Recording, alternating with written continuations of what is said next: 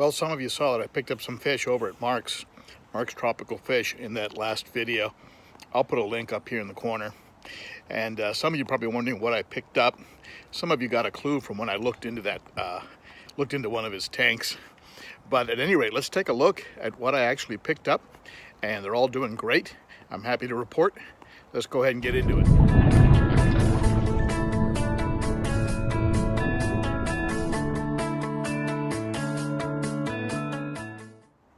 Hey, if you're new and you like to always be learning about how to take better care of our fish, why don't you go ahead and click on that bell and on that sub button and notifications button, and that way you'll always be informed when I upload new content. All right?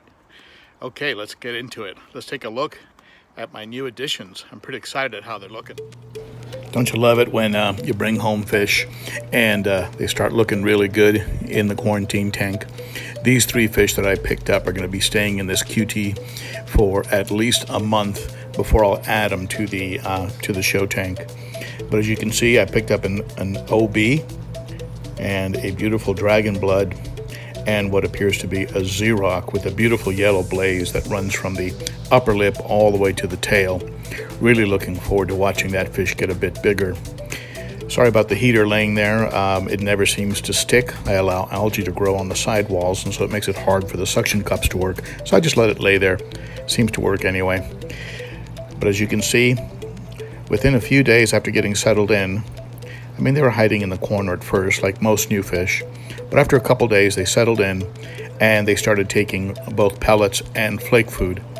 When I bring home new fish, I'll usually try a variety of foods until I see one that they tend to take to, and then I'll wean them over to pellets, which is what I normally feed the fish. As you can see, they're a little skittish.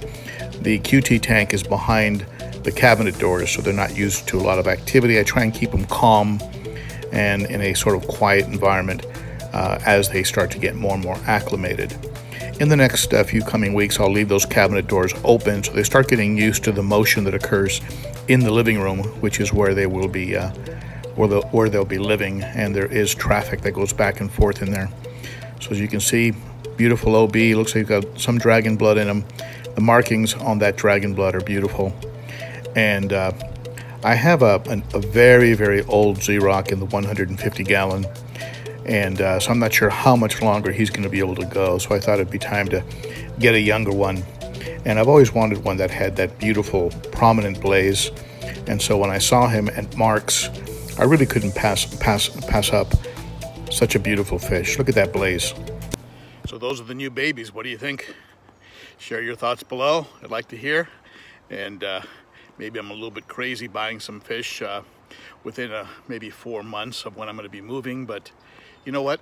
They're beautiful, and I couldn't help myself. And I also love supporting those local fish stores, you know, any way I can.